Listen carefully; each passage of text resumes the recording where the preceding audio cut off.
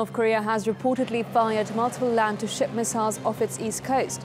The launches come less than a week after the United Nations Security Council passed a series of new sanctions on the reclusive state.